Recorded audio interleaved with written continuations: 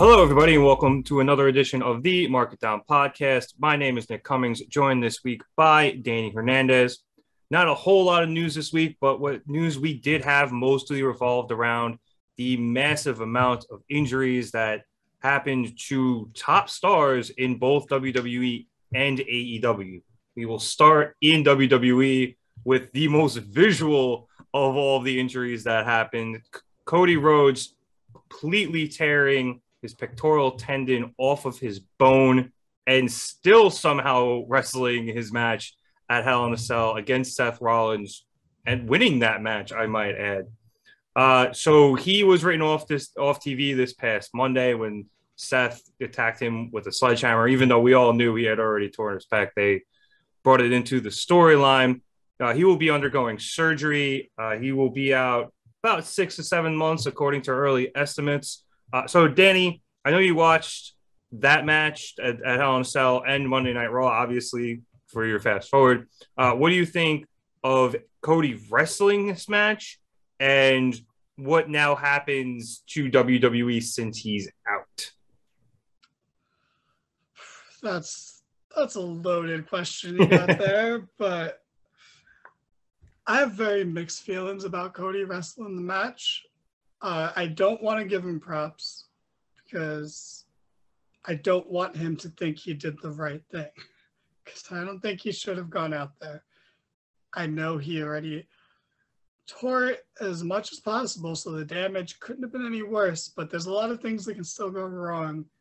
You know, your other muscles and body parts are going to overcompensate when one of the other parts isn't working, so you could have injured so much more of your body.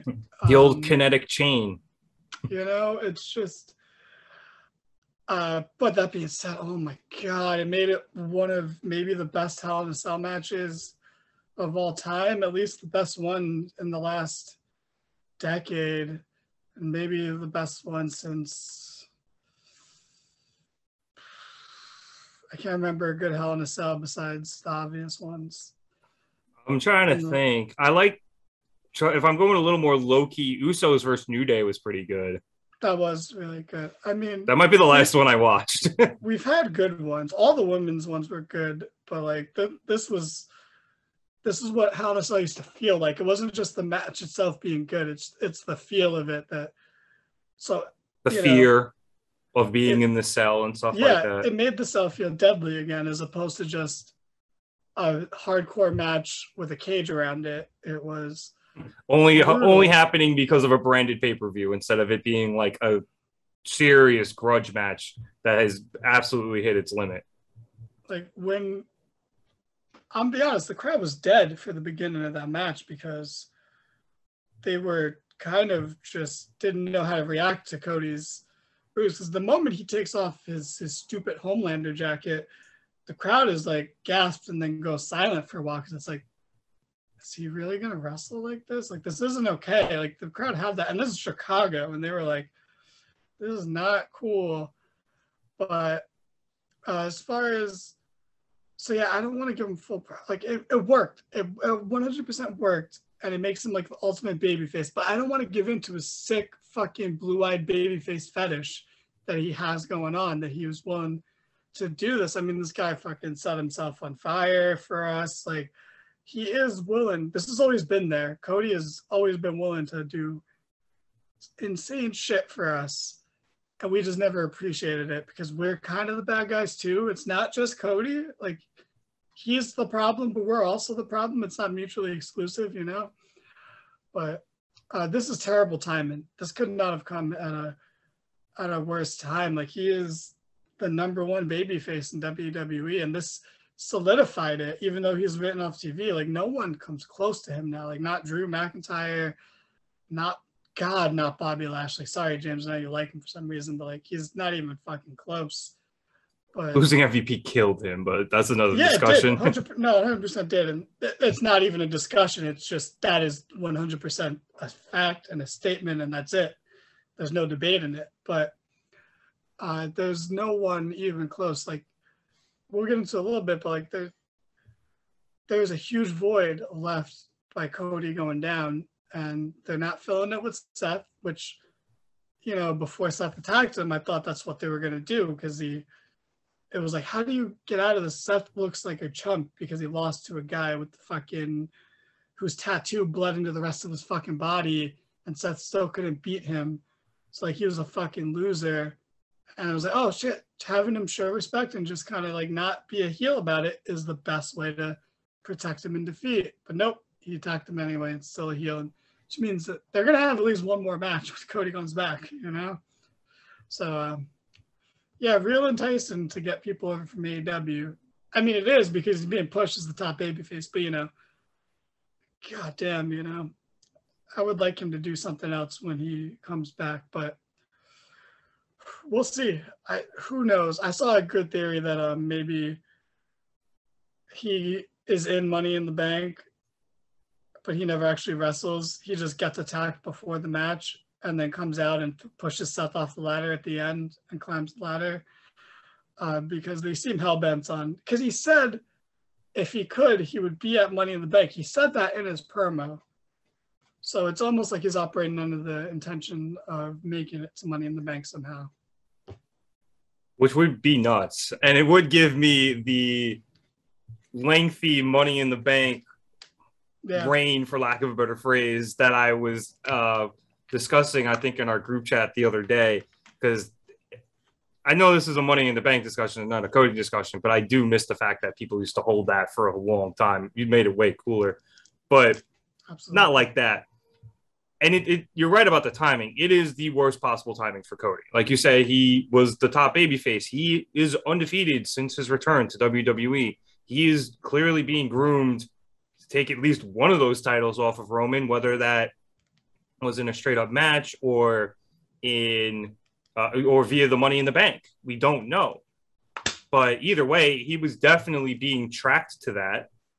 And now, assuming he goes on to have surgery in the next couple of days of this recording, like he's gone, and it really sucks. Now, like you said, they have to fill that void at the top of the card, and I think we'll get into that a bit later. But it's going to be difficult. I kind of like it not being Seth. I'm enjoying this version of Seth. He's almost like the Joker in a way, sort of. Like, I still, he's like drip god, but him coming out in his last 3 or like big pay-per-view matches, dressed as the Shield again, dressed in the polka dots of Dusty Rhodes. I'm blanking on the other one, but he dressed as Rey Mysterio when he faced Dom. He dressed like the Halloween Havoc Rey Mysterio gear. That was a while back now, so maybe it wasn't the last 3, but he's been pulling out some really good ring gear to fuck with people, and I'm really enjoying his character as a heel right now. So maybe turning him right now wouldn't have been the best. I am enjoying it too. I just don't like the comparisons to the Joker because I saw it on Reddit. Seth. I stole it. He is one of my favorites, but I believe the Joker would be like a top level promo where Seth is just like a decent, good promo. He's not that crazy. He's good with the suits. Like, he's a really good WWE heel. He's not iconic like the Joker.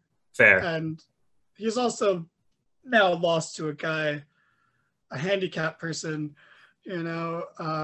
He has no credibility left. So he needs to do something to regain credibility. And that beatdown was not enough, not nearly enough. Yeah, he needs to win something. It's just there's nothing to win. Like, he's not going to beat Theory right now.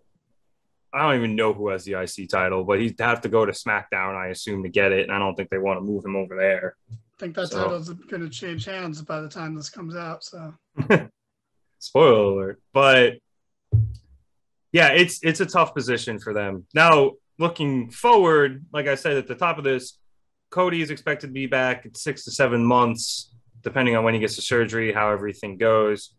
Sometimes WWE does like to exaggerate the timelines so guys can make surprise returns earlier than they should. John Cena. But that time frame would kind of put him around the Rumble. So, if they do want to wait till Royal Rumble, have him come back there, That'd be pretty cool. That'd be a great return, and you could slingshot him straight for a Roman Reigns match.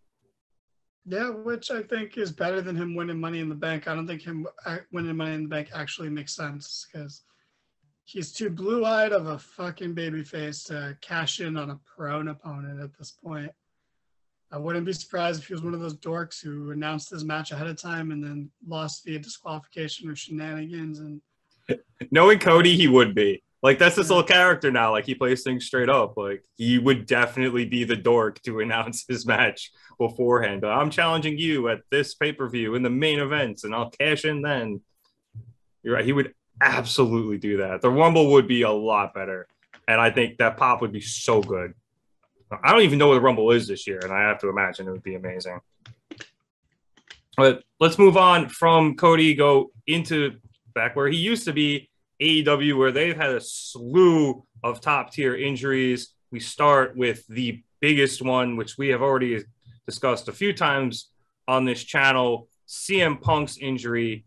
Now, we tape on Wednesday after Dynamite. They announced on Dynamite that Punk had successful surgery on Wednesday, and he is expected to make a full recovery. We still don't know specifically what the injury is. They mentioned his surgery was on his lower leg. Punk referenced in his promo on Rampage that he had some broken bones. Max Caster made a joke that he broke Punk's foot during his rap on Dynamite. So we're not entirely sure what the injury is. We're not even entirely sure his timeline to come back. But his surgery has been successful, Danny. And now we just kind of have to play the waiting game with his return and this interim championship that they're currently in the process of determining. Yeah, another terribly timed injury. I mean, all injuries are terribly timed, but this one is even worse, honestly, because oh boy, I think we were really in for something special with this title reign for Punk, and it's a shame. It affects. There's a trickle down effect here. It's almost like Hangman's almost lost now, and whoever Punk was going to feud with first is after Forbidden Door. Yeah, because we already lost the Tanahashi match in the short term. Yeah. We technically lost it before it was even ever announced, really, if you think about it. But it's devastating. But if it's his foot, who knows? That could be tricky. It could heal quickly. It could get re-injured easily. It could end up taking a while. But the fact that they're going to have an interim champion just, I think, gives us all a lot of reassurance that this won't be long and it'll only be temporary. And there's fallout from this, and we're going to get the interim champion. That's you can have. There's a few different opinions you can have on that, but we're getting something in the meantime. Either way, because if they just strip Punk of the title, whoever wins it next would still feel like an interim champion anyway, so you might as well just have the interim champion. I didn't think about it like that until literally just now, but sounds like that guy agrees with you. Knocking his horn. Gotta love the Bronx, man. Sure. But yeah, it's a bummer. Like, this one hurts way more than the Cody one because I love Cody, but I still hold a weird bitterness and resentment. But I'm happy to watch him every month. It's weird. With Punk, this is just all sad. I'm like, I was so excited for him to beat Hangman. I was saying it for weeks. It was like, and for it to just happen like this. This one really hurts, man. I don't know. How do you feel about it? Obviously, like you said, this is absolutely horrific timing. He just won the title, and not even a week later, he has to get surgery and be off TV. We're missing out on the Tanahashi match, as I mentioned, which sucks. But yeah, this just kind of kills all of the momentum that has been building since he joined the company.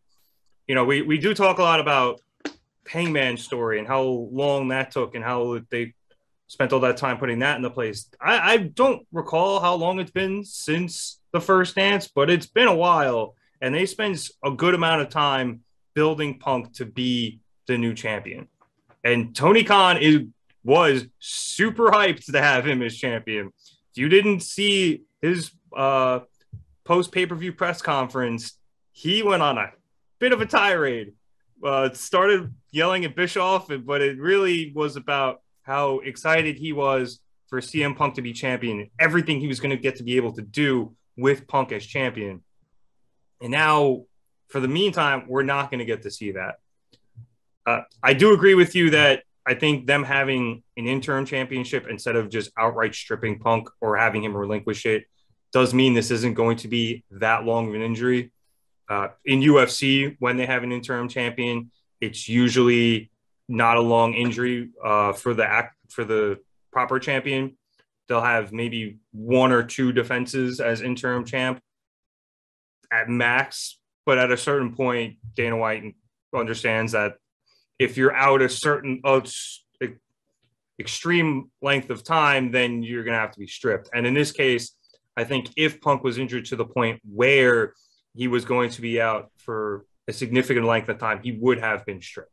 So hopefully this is maybe like a 4-month thing, tops. I see it that being the max. But like you said, the foot's a tricky thing. There's a lot of really small bones in the foot. They're really finicky. They can break really easily. Same thing with your hand, but your foot as well. Just is a lot of small. You could step the wrong way and break a bone. I did that once playing basketball. I literally just landed on the side of my foot. And I broke a bone. It was probably this big. I didn't even go to the doctor because it was like, it's broken. There's nothing they could do. I just got to wait for it to heal. Sometimes that's what you have to do. Sometimes you have to have surgery just to speed up the process, or, if it went sideways or something. So whatever it is, I don't expect Punk to be out too long, but it's still kind of sucks that we have to wait for everything that we were going to get out of this storyline. Another champ who was unfortunately hurt in AEW is Scorpio Sky. So Sky, according to Sky, said that he strained a muscle in his knee all the way up to his groin. He said he believes it to be minor. So we're still getting storylines out of this. It's just another thing of, when it rains, it pours. He was on Dynamite this past week. Wardlow was challenging him for the title. So A, hopefully that mess is going to end. But B, this doesn't appear to be major, Danny. And even if he has to lose the title and miss some time just to heal properly, this doesn't look to be as big of an issue as the Punk or Cody thing. I mean, I don't think anything will ever appear to be as big of an issue as the Cody thing because, goddamn, that looked bad. But like I said, that is the most visual injury we've seen in a long time. Yeah. But yeah, I'm not too worried about Sky. Like you said, he was on Dynamite this week, and he was walking down the ramp. So you got to think in a couple of weeks he'll be fine. They'll have that match, and all he has to do is take a couple power bombs, and that'll be that. So, hopefully we can just get this TNT mess behind us and move forward. Yeah. And the final AEW injury, major one, is Bryan Danielson. He will be out 1 to 2 weeks after an injury during the Anarchy in the Arena match at Double or Nothing. They haven't officially announced what this is. He was not on Dynamite this past week, which was, I think, slightly significant considering everything that went on with the Casino Battle Royal and them challenging for the interim championship. Reports also were that he wasn't able to fly. So that's usually not a good thing. But we genuinely have no idea what this is, hopefully it's not a concussion considering his past history, but this could be head, shoulders, knees, or toes. Knees or toes. Either way, I'm upset about it. I really missed Bryan this week. So God, I hope he recovers quickly. I feel like so much is derailing AEW right now, and I don't the Punk thing I don't like, and it's hard to live with, but I think I can. But I can't lose Punk and Bryan at the same time. That is fucking brutal. I know, like, literally 1 year ago we didn't have Punk or Bryan in AEW, but you know, we do now, and there's no going back, and I can't go back. So I want Bryan back. It's just tough because it's the first time we've really had to deal with so many injuries in AEW. Like, you know, Kenny's been gone with injury, you know, so a lot of the top guys are gone with injury, and it's weird. And then you got the whole MJF situation, which is a fucking nightmare in itself. Who did not appear on Dynamite this past week. Neither did Miro, but it's okay. Actually, it's not okay. But the MJF one at least makes sense. You don't expect him to be there after that. That would be weird if he was. But I will say Miro is in that newly established tournament, so he will be back on TV very shortly. So it's not the end of the world. Yeah, it's fine, but it's just tough, man. When the injury bug, it's once it starts, man, it's almost like the rule of three, you know. It's except now in wrestling, it's fucking like 3 per company or something. But it's tough, and hey, we're suffering through it too. We got injuries on the pod. Like I got a bad shoulder right now. It's not great. James has an even worse shoulder than me. It's terrible. We don't know how long he's gonna be gone for. And fucking Chad's not injured, but he's still hungover from his album release party. Yeah, and one of the things he did to celebrate, which we don't condone on the Markdown podcast, and we're actually very against it, and we spoke out against it, but we can't tell Chad what to do. But he's off the coast of Japan hunting whales, and it's terrible. It's unacceptable what he's doing right now. I'm sorry I'm blowing up your spot, Chad, but you gotta stop. It's your worst quality as a person. Just keep watching HIAC and don't do the other extracurricular stuff you're doing. You know?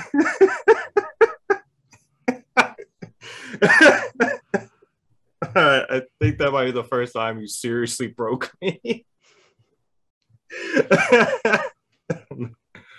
Okay. Where were we? Oh yeah, Bryan.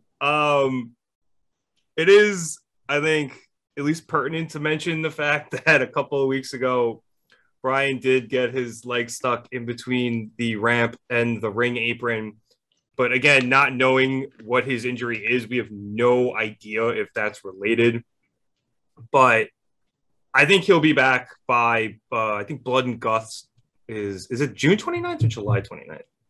Now I don't remember. But he'll be back in a couple of weeks. So Blood and Guts? Yeah. What? I have no idea when it is, honestly. I know they put the graph. It's something the 29th. I just forget if it's June or July. Either way, he'll be back. And to all of these guys, we want to wish them all a speedy recovery. You know, getting injured sucks. So hopefully they all get better soon. Let's move off of that and back into the ring with people who are still wrestling.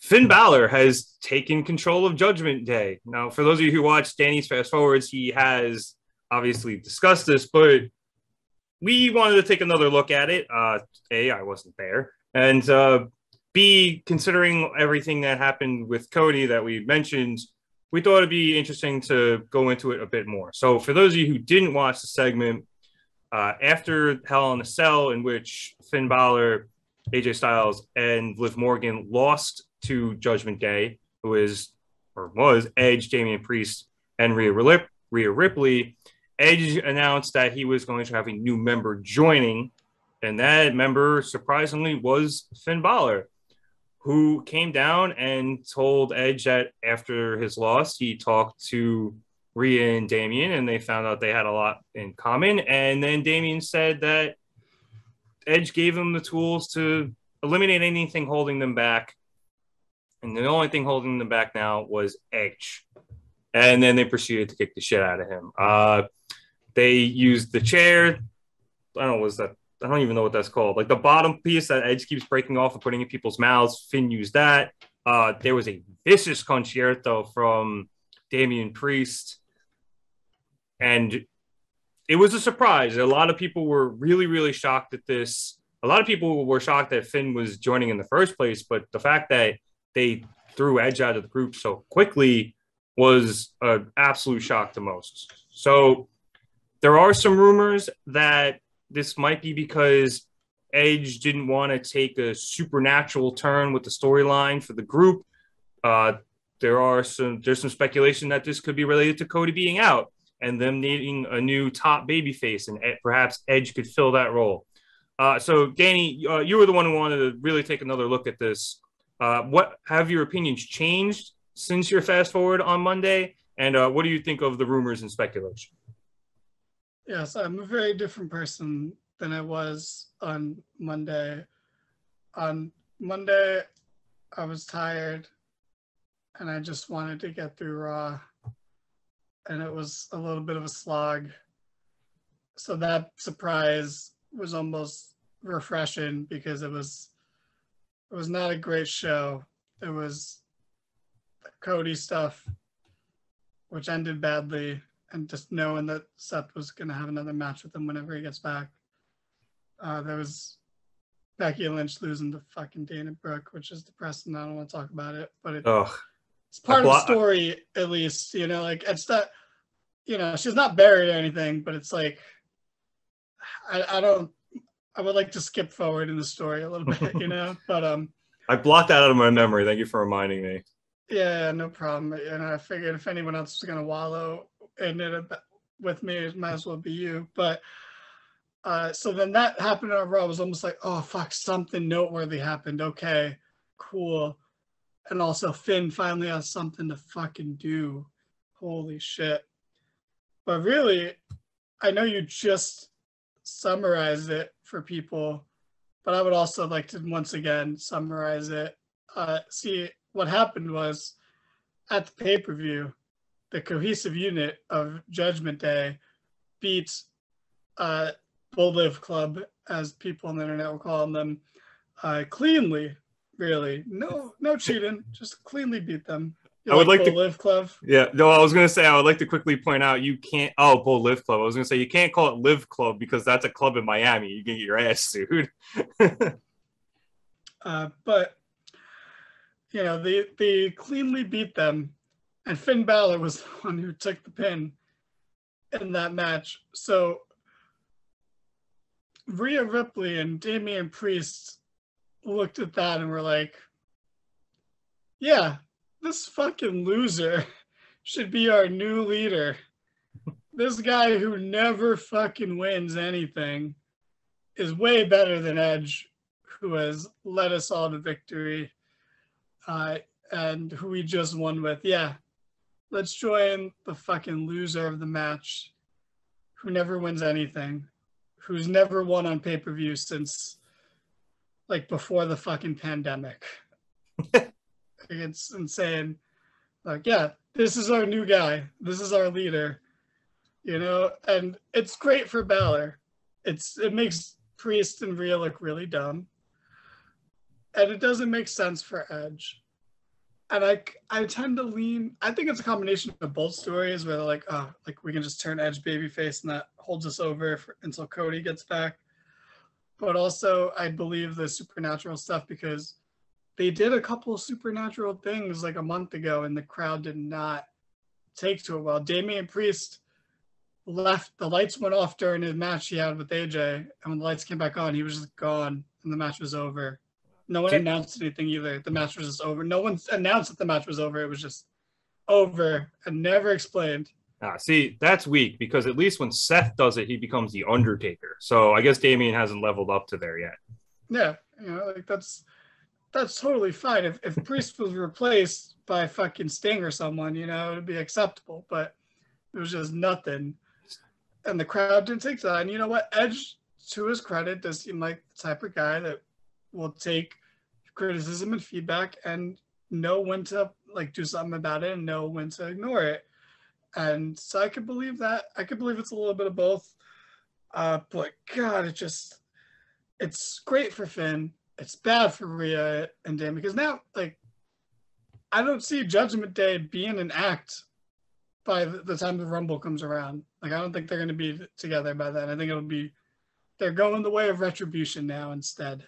Oof. At least with Finn and that's sad because Finn is great, and he should be leading a badass faction, but he's just been beaten to the ground so much. And also, the story would be so much better if you just spread it out over time. Like, have Finn join and then slowly take over. Like, you can do this. You can have the group turn on Edge, absolutely.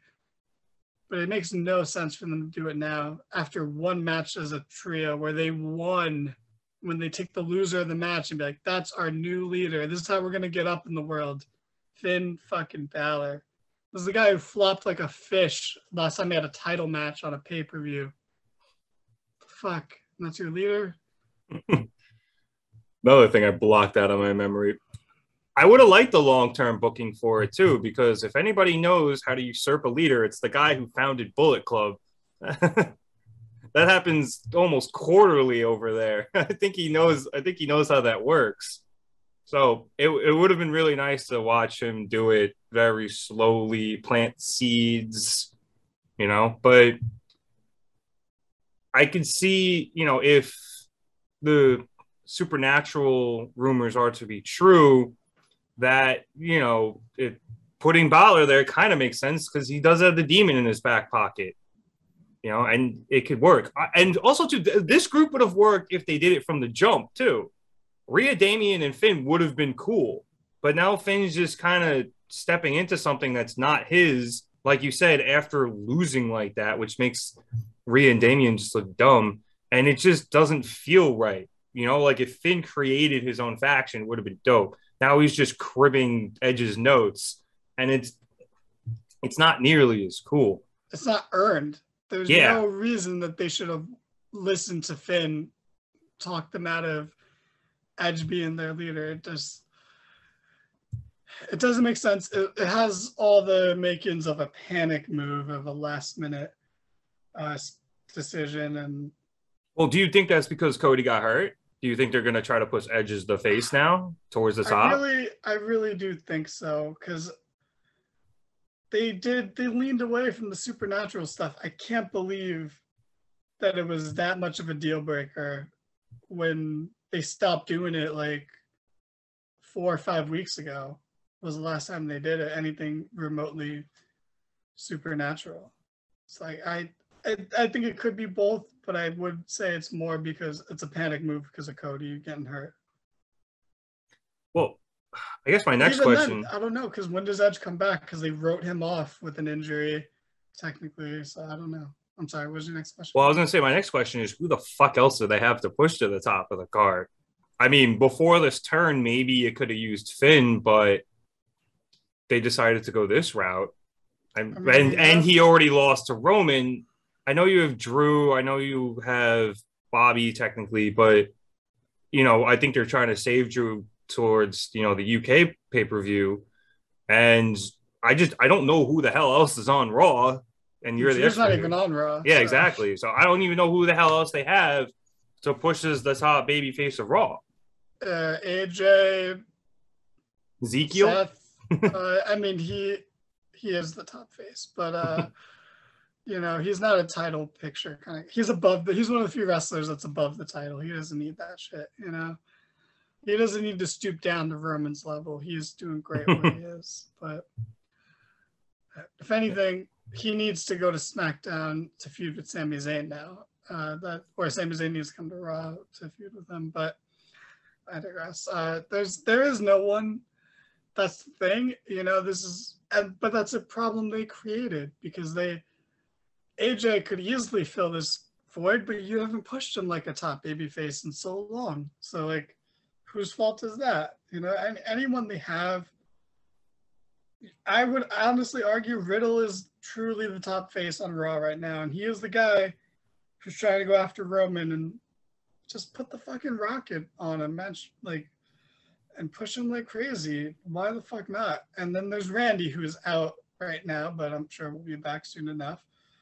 but because Randy was honestly the most over person on Raw every week. It's a lot of weeks it's not even close. So I do my best to try to watch their clips because they are pretty fucking funny.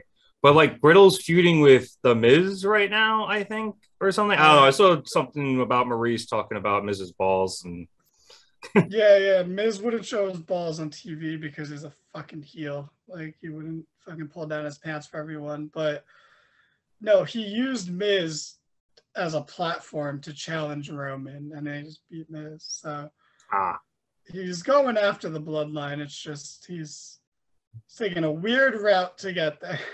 Well, that might be because it's been reported Roman isn't going to be at Money in the Bank, which I think we all knew. It was just, now kind of more official. But Roman is completely MIA at this point. So the whole booking surrounding all of that gets a little wonky. Not just for Riddle, too. For anybody they try to push at Roman because he's not fucking there. It becomes a very one-sided feud. Yeah, it's almost like giving him both titles was a bad idea. Or giving both titles to a part-timer is a bad idea. They used to do it with just one. Now they're doing it with both. It's also bad because, the whole time in the build-up to WrestleMania, they didn't once mention that not only were both titles on the line, but fucking Brock Lesnar's schedule was also on the line. I would have been a lot more invested if I knew that that was one of the stakes of the match. But whatever, man. I don't mind Roman not being there. It's Money in the Bank. You don't need that fucking loser there. The Money in the Bank matches are good enough. But fair. It's just weird not having your top champion around for this length of time because like all of your other feuds then just kind of, I don't want to say they feel worthless, but they're not going in any solid direction because they're not trying to win anything but the feud. At least, except for like those really big grudge matches where two guys just fucking hate each other. You could at least consider, okay, these two people are fighting because they're going to go after the title after this. And that makes sense. But now these two people are fighting and then the winner, trying to use some logic, but we all know WWE doesn't. But the winner would then, in theory, has nowhere to go because there is no title to go after. You can try to challenge Roman, but at that point, you're just yelling at the fucking wall. And maybe when he decides to come back, you get that shot, depending on how hot you are, when he finally does show up. So it just completely kills your booking. And what also kills your booking is the guy you were allegedly or presumably grooming to be that guy to challenge for the title just tore his pectoral tendon off his bone and is going to be out for 6 to 7 months. Yeah, like that's the thing is like the booking of that Hell in a Cell match with Cody established them as the guy, as the babyface, as the ultimate babyface. The problem is he's gone now. So not only like booking him like that made it harder for everyone else because how is he gonna it's just a bad time all around. These companies are struggling right now, and it's to a degree not their fault, but it kind of is in WWE's case because again, I think it's WWE's fault. All your eggs in one basket, and then that basket fucking tears its pack or decides it doesn't want to work every week anymore. This is the price you pay. I wouldn't even chalk it up to just those two things. They cut a huge chunk of their roster to the point where they have no depth. So now when shit like this happens, they don't have anybody to fill the void. You can't move. Plenty of depth. They just have buried everyone. Well, that's also true. But it does make it kind of harder to slide people up the card because then there's nobody to fill the lower part of it. I mean, I'm sure they can figure it out. Like I said, they probably do have enough people, but there have been some, shocking people to leave in some of those earlier cuts. Like now it's just a lot of NXT people we don't know for the most part. or NXT people who were from Black and Gold and have kind of don't really have a place there anymore. But back in the beginning, they were cutting some people. We were like, holy shit, they're gone. So it makes it more difficult now, because back when they had an abundance of people, it would have been very easy to fill this slot. Now it makes it much more difficult because they've pruned the roster so much. Yeah, sure. All right. Well, I think that's all for this week. Like I said, a bit of a slow week, just very dominated by all these unfortunate injuries and then the whole Finn Balor thing. Unfortunately, there hasn't really been any news on the MJF front. Like I said, he wasn't on Dynamite this week, but that's pretty much all we have out of that. Any other news, if it comes from SRS, they're friends, so it's probably true, but they're probably working it too. And also, too, we still don't have really anything on the whole Sasha Banks and Naomi saga. So when we do get news on that, we will be sure to bring it to you. But until then, be sure to like and subscribe so that when the news does come through, we can tell you. So one thing before we go, if we get one more subscriber between now and next week, I'll tell you how James hurt his shoulder. That's all. All right, solid tease out of Danny. We'll have to go through some HIPAA laws for that, but I'm sure we'll be fine. But anyway, like I said, like and subscribe so that you can learn this breaking news here on the Market Down podcast and hear us discuss any and all other news. Be sure to check out all of our social media stuff. The description will be in the link below. Also, besides the news, if you do subscribe and we get to 100, I almost forgot, James will wrap and dye his beard green. So that'll be fun.